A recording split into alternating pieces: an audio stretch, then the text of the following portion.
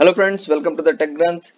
Today we will do system design for a messaging system, and the messaging system will be something like a WhatsApp messenger or a Facebook messenger or WeChat, that kind of system.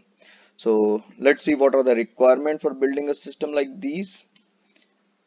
The basic requirement here is that the users, if there are two users, they should be able to send message to each other. So our system should support one-to-one messaging. Our system should support a feature like if you have used WhatsApp or even Facebook Messenger, you know that every time you send a message, you get a notification that your message has been sent, it has been delivered, and when the user, suppose user 1 send a message to user 2 and user 2 sees that message, so you get a double tick mark with blue in case of WhatsApp, and which means that the user 2 has seen your message. So we'll try to incorporate that feature as part of our system design. We'll also try to incorporate a feature where we will tell user 1 that which all of their friends are online and when they were last online. So if user 1 has like 100 of friends, so when he scrolls down his list of friends, he can see when one of his friends was last online. Then next thing is that we should be able to support media message. Media message means that we should be able to send pictures, we should be able to send audio and video clips. And last thing is persistence of the chat. So this is like uh, a non-trivial kind of thing in a messaging system. So some of the messaging system it supports persistence of chat, some does not.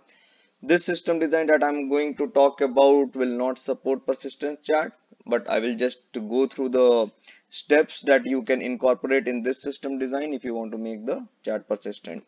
So if you see WhatsApp, it does not persist your chat. Once you have seen your chat and once you delete your chat, then that chat is gone forever. You will not be able to recover that chat anytime. And but they give you a feature like if you want to recover or you want to persist your chat, then you can store it on a Google Drive.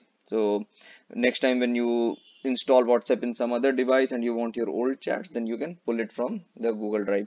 But we will not incorporate all those things in as part of the system design.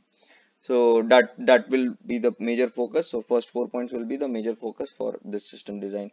Now for non-functional requirement, the chat should be having a real-time experience because it's like one-to-one, or even in a case of group chat, we should have a real-time experience where user one send a message and user two should be able to receive that message immediately, and when he replies, then user one should be able to get the reply immediately. The consistency is of course important factor here because you can install your application in multiple devices. You can install it on a laptop, or you can basically configure it as part of your web browser, or in you can have the application in one of the Android mobile, in Apple mobile, all those things. So whatever message you get, it should be consistent across the device. The system should definitely be scalable because as and when you roll out your application in different countries, you can expect a lot of traffic when you come to, and especially when you roll out your application to a country like India or China where the population is very high. So you should definitely have the scalability factor in your mind when you design a system like these. And availability, of course, your application, any application that you design should be always available, otherwise no one will use it. So it's as simple as that. So let's jump into the system and how we'll design. So we'll start from one-to-one messaging, and I will show you from the very basic that how we can think about developing all these things, or developing a system like these. So for one-to-one chat, the requirement is very simple. User 1 is there, user 2 is there, and user 1 should be able to send a message to user 2. Now, these two guys can communicate with each other very easily if they are in a same room. But in technical world, the same room means that they are on the same network. So if these two guys are on the same network, so user 1 will know that what is the address of user 2, and user 2 will know what is the address of user 1, and he can send his message to his address. By address I mean the IP address and the port of the users. But the problem here is that this will not be the case in a normal world, because these two guys will always be connected through internet. They will not be connected through a LAN, because if your messaging system is restricted to LAN, it is not much of a use, frankly speaking. So we have to think that these guys will be connected via internet, and if they are connected via internet, it has its own challenge. Next thing is that this guy will not only talk to user 2, it can talk to other user also. So let us see that what will happen when they are connected through an internet. Now, if these two guys are connected via internet, this guy does not know what is the address of this guy, and this guy does not know what is the address of this guy. So if this guy sends a message, where will this how this guy will receive that particular message? So we can solve this problem by putting one application, which will be a common application that we can provide as part of our system on internet. So let us say that we put a server, we put an application server, and we force these two users to send the message to our server. So if we force these two guys to send the message to our server, then the benefit that we have here is that once these two guys connect to our server, then we know the address of user 1, and this server will know the address of user 2. So when this guy sends a message to our server can basically say that, okay, I have got a message from user 1 and he wants to send the message to user 2. I have a connection of user 2 also, so I will send the message back to user 2. So this will give a benefit over one-to-one communication. Now, even if there are multiple users here, so each of those user will also connect to this application server. So anytime one user sends the message to the other, this chat server can basically know the address of all the users that are there in picture. So how these guys will send the request and how these guys will receive the request. So the request can be sent in a simple HTTP format. So this guy will send a request that with a body saying that, okay, I have a message, say hi, and he wants to send it to user 2. So chat server will know that I have to send the message to user 2. So if suppose this guy sends a message, and chat server then sends the message back to this user. But you see a challenge here. The HTTP request, it works only from client to the server. It does not work from server to client. So here we are restricted. Now, if chat server has to send a message to the user, how he can send the message? Because HTTP will not work. HTTP will work only from the protocol works only from client to server. It does not work from server to client messaging. It works, but there are some other ways to send the message from server to client, and we'll deal with that. So we have basically two mechanisms. There are two mechanisms in which the chat server can talk back to the user. So those two are like push and pull. So chat server can basically push a message back to the user. So if this guy has sent some message to chat server and chat server wants to send it to the user, so he can basically push that message to user 2, or user 2 can connect to chat server and see if there is some pending message for him, and he can pull the message back. Now this push and pull, you need to basically weigh these two, how efficiently these two will work. So there are basically two protocols that can work, or two methods in which these push and pull can be implemented, and these two are long polling and WebSocket. So long polling is again HTTP request. So in long polling, what will happen is this guy will user 1 will send a request to the chat server. User 1 will make a request to the chat server to see if there is any unread message for this guy. Now if there is no unread message, he will still keep on making the connection. The connection will still be alive for certain duration, and this guy will wait, and he will wait for a message to arrive, and as soon as the message arrives, that he will capture that message and he will come back as part of that response. So the response of that HTTP will be the message that was sent from the chat server. It was not sent from the chat server, basically it was populated somewhere in the chat server, and this guy pulled it from there.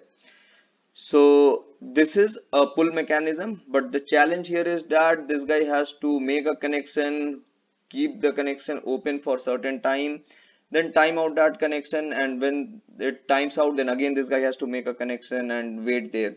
So this is a costly operation, and making a connection every time is not a good design, especially when you have a large scalable system. So the better solution here is that you go for WebSocket. So WebSocket is a duplex communication, and it still works over TCP connection and like HTTP.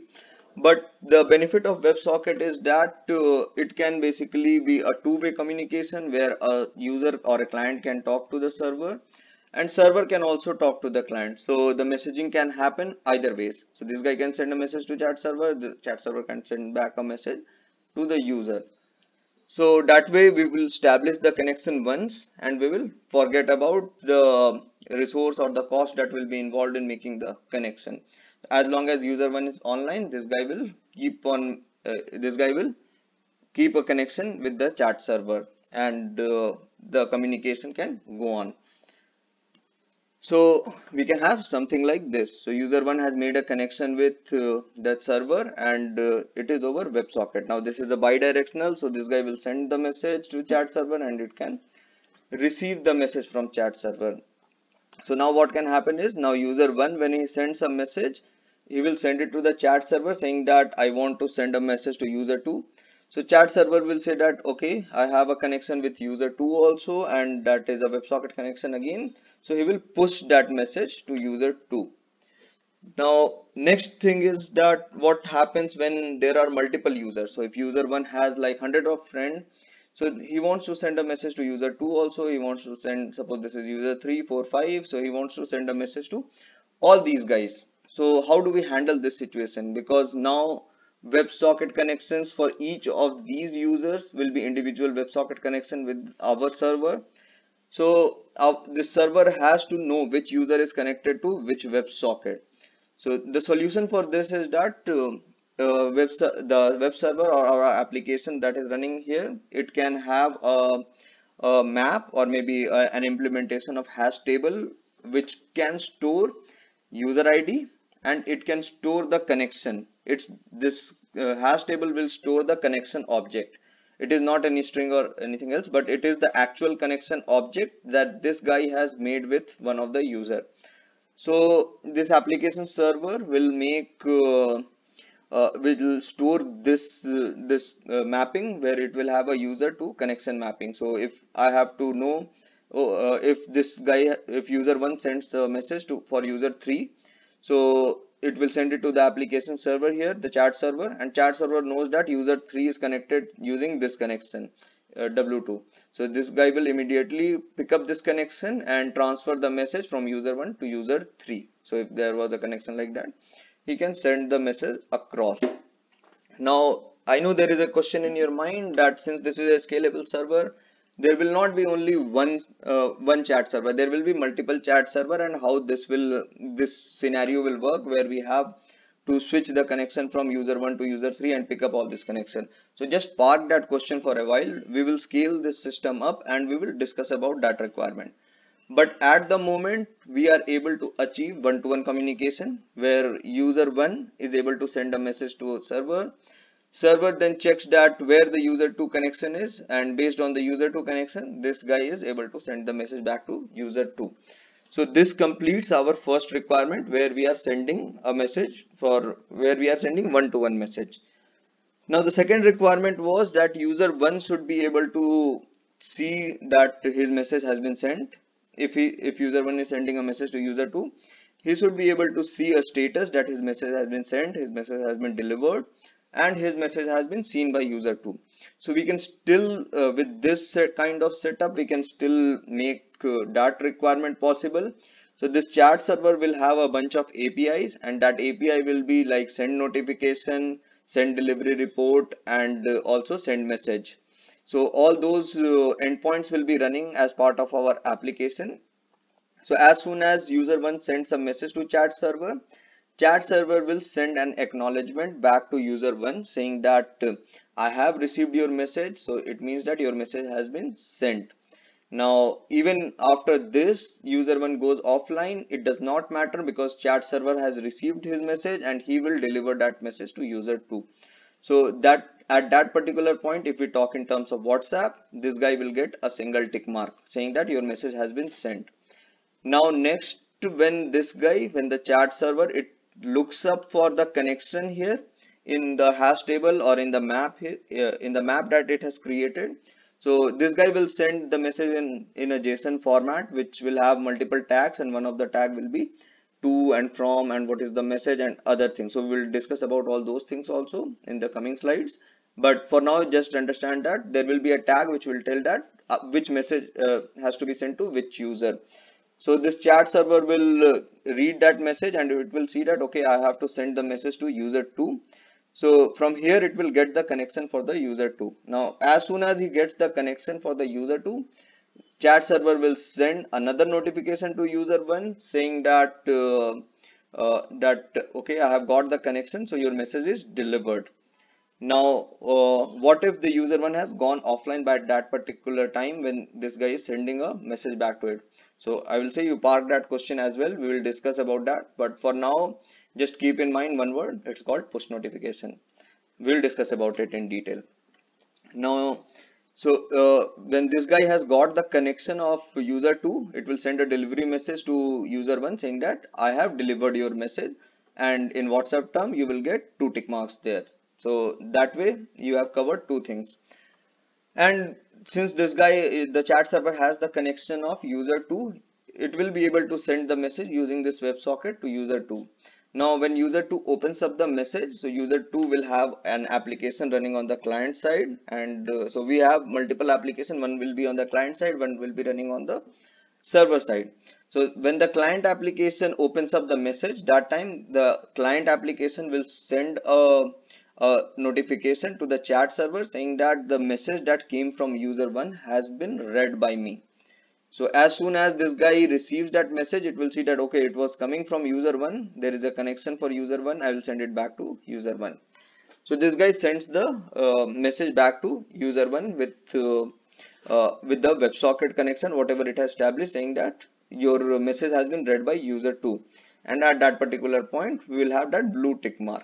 So this way we have achieved our second requirement, where we have incorporated the feature of one-to-one chat and also the feature of read, delivered and seen kind of request. Now next thing comes that when the user was last online. So before jumping into that, let us try to scale this application and then we will cover the rest of the feature. So when we scale this application, we will have multiple chat servers that are running and we will have other features also. So if we scale our application, now we will have like a cluster of chat servers which are our application server running across multiple data center. These can be running in different continents as well. So now the challenge will be that user 1, when he makes a connection, he will make a connection to one of the chat server. When user makes a connection, he might not make the connection to the same chat server. He will make the connection to some other chat server.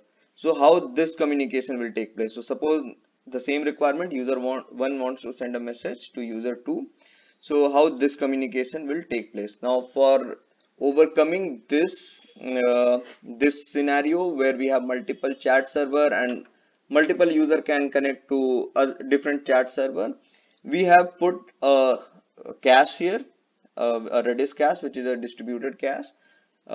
In case you want to check out how you can do a system design for Redis, I have done it as part of one of the system design video.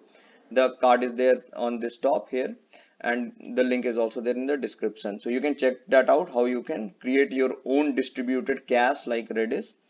But for now we'll use Redis here, and what we'll store in Redis is something like this. So in Redis we will store user ID, the server and something like last updated. So what this means is that whenever user 1 makes a connection to a server, I will go ahead and I will update or I will insert a row in my cache saying that user 1 is connected to server 1. and this guy will, once it has connected to server 1, this guy will be heartbeating with the server. So this user 1 will send a heartbeat. So this client side, it will keep on sending some heartbeat to the server 1. That way server 1 will know that when user 1 was last online. So as and when we receive the heartbeat, we will update this column. We will go to the user one and we'll update this column. Now the benefit of this is not only achieving the feature of last online, but also it can happen that because of some reason this WebSocket connection got broken, or maybe this user went offline, or even this server went offline. So if this server goes offline, then this user has to make another WebSocket connection. So this guy will go and it can make connection to server S2. So when it makes a connection to server S2, what we will do is we will go to user 1 in this table. We will delete this row and we will insert another row where we say that user 1 is connected to server 2 and the last update time is whatever time he got connected. So that way we will always know that to which server user 1 is connected to. And next thing is that how this guy will communicate now. So this user 1, now when he sends a message to the user 2, so this guy will send a message something like I want to send a message to user 2 and the message is hi. So this thing will be sent via the WebSocket to server 1. When server 1 receives the message, it will see that this message is meant for user 2. Now what this server will do is it will do a lookup in this table itself and it will try to find out on which server user 2 is connected to. So this application, this will have multiple APIs running which will do all these work for us in the background, and that API will do a lookup and it will see that okay, the user 2 is connected to server 2, or in this case server 4. So user 2 is connected to server 4 here.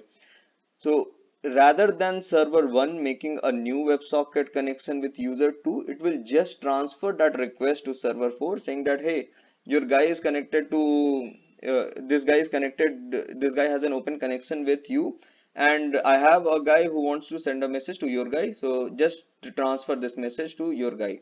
So this guy will transfer that message to the application server here, and this application server will now send the message back to the user 2. So that is how the communication will take place. Now how we will have the knowledge about the WebSocket connection? So that is still the same concept that we had initially. So each of these server will have the implementation of a hash table where these guys will store the connection. So in this scenario, S1 will have a similar kind of table which will tell that user 1 and what is the connection object for user 1. Suppose this connection was broken and user 1 got connected to S2. So this guy will update his table, S2 will update a table, and one row will be inserted saying that user 1 is connected using a new connection object. So that will be updated here. So that is how this consistency will be maintained, and the user 1 can keep on talking to the user 2, and this is how we will be able to achieve. And since we have the heartbeat message every time this guy sends a heartbeat message to the server and it gets updated into Redis, so we will always have the list of online users or the last seen feature that we want to incorporate.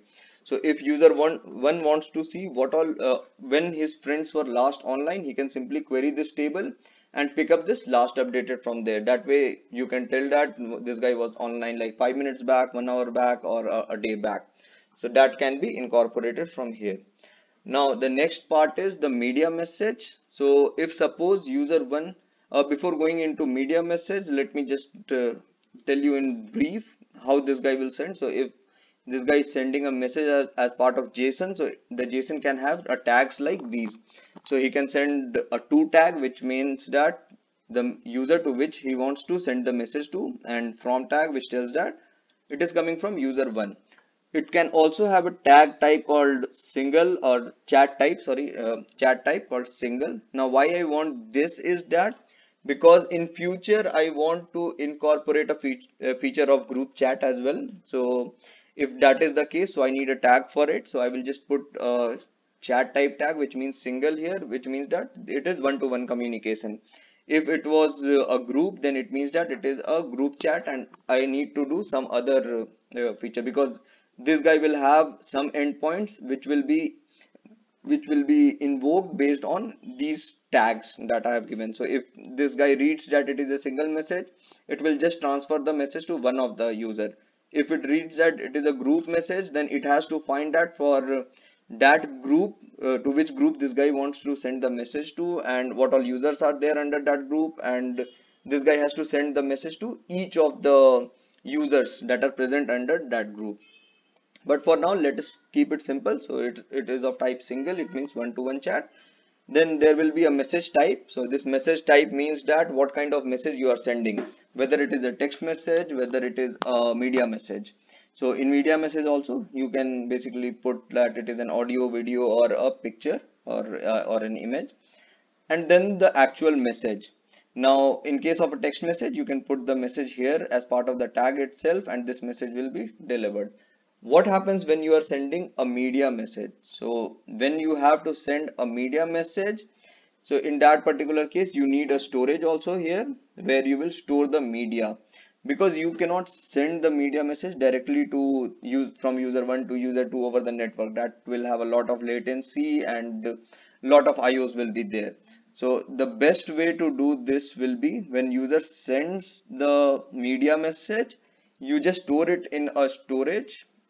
You get the link of that message, the URL where the message has been stored, and pass on that URL to user 2. So when you pass on the URL, you can also send a small thumbnail of the message or the media message that is there to user 2. Now if user 2 wants to see the image, or he wants to listen to the audio or check out the video, then he can basically press the download button, and once he press the download button, it means that he wants to access that link. He is actually clicking on the link. So when he clicks that link, that same message can be downloaded from the storage for user 2.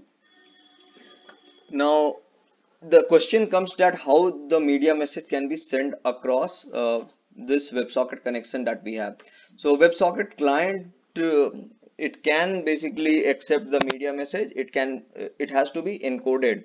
So the application that we have on the client side, it will basically encode the message into base64 format, and it can transfer it to our application server, and our application server will basically decode it and store it in the storage. So that is how the media message can be transferred back and forth as part of all this chain. So I hope the communication is clear till now, and till now I have covered the major requirement that we were talking about. So we have covered how we will do one-to-one messaging, how we will scale up the system for one-to-one messaging, how we will show the seen, delivered, and sent kind of status, how we will show whether the user was when the user was last online, and also we have discussed about the media messages, that how the media message can be transferred. Now next thing is, in case you want to put or you want to make your chat persistent. So in this system design that you have here in this whole system, there is no way you can persist your DB, because persist your message, because I'm not storing message anywhere. If you see, I'm just I'm transferring the message from one place to the another. Only thing that I'm storing is the media message, because I have to store it because I don't want latency as part of my network, because it will take a lot of storage, it will take a lot of IOs, and it will slow down the system for other user also. So I'm storing it here. I may once this guy sees that message or receives that message, I can delete it from my storage also. But in case you want to persist your message, then what you have to do is you have to put a database on top of this system. So you can create something like a DB here. There will be a DB which will be here, and rather than talking to means once you are talking to Redis, the Redis can basically store the message back to the DB, or even the server can directly connect to the database for storing the chat. So these can be asynchronous process. So each of these will make a connection to database and store all these chats there. And what kind of database that you can use here is, since the chat message will be for each user, there will be frequent inserts. So Ideally you can go with any columnar database that will be helpful, I guess. So you can go with Cassandra kind of DB.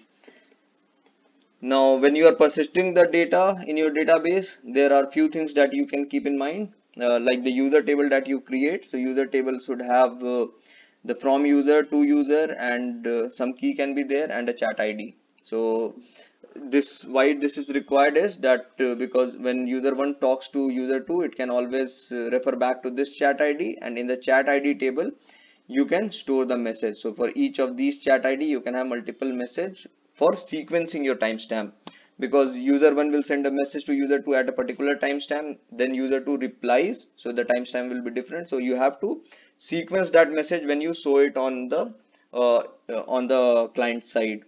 So that is why it's required. I have added a key here. The reason behind this is that if you see WhatsApp chats or even the calls that are there on WhatsApp, they are encrypted, and will not go into details of encryption for now, but you can, if you want to achieve that, you can just add a key here. This key will be stored on the server side also for decoding your message.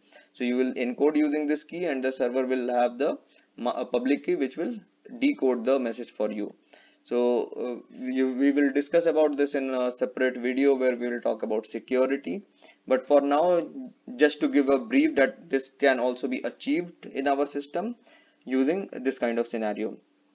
Now we can also have a table for groups, like I was discussing previously here. When if you have a chat type as group, so you can refer back to this table, and this table will tell that okay, for this group ID you need to add a group ID here tag also, that this is a group chat and to which group ID I need to send the message to. So you can do a lookup from this table and say that okay, as part of this group ID, these are the users, and out of this users, this user has sent the message, so remaining are all these users, and I want to send the message to all these users. So that is how you can achieve the group chatting functionality.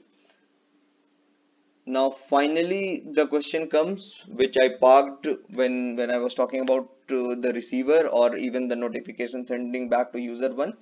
What happens when receiver of the message is offline? So for that, your phone, now most of the phone, it provides a feature called push notification.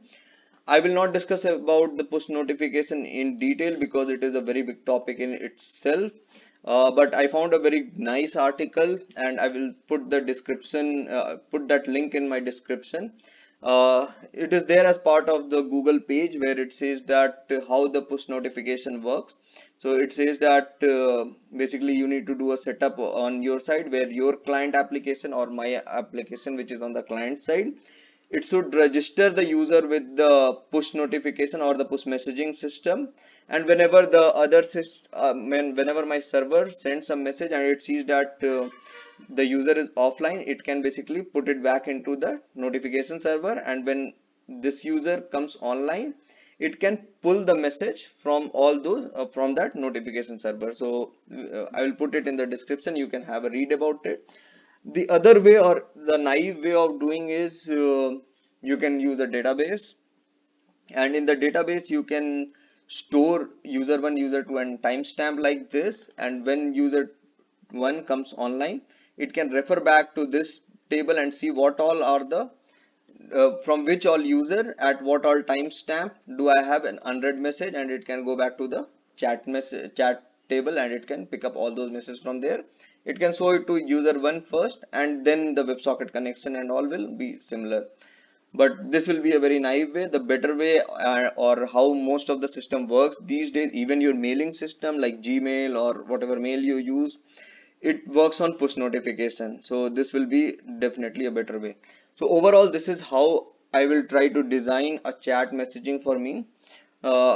I hope the concepts were pretty clear to you. If it is not, you can go back in the video and check out the concepts again. If still you have some doubt, you can put it in the comment section. I will definitely answer all those questions. And if this video was helpful to you, do not forget to hit that like button. So like the video and subscribe to the channel. That's it for this video. See you in the next one. Take care. Bye.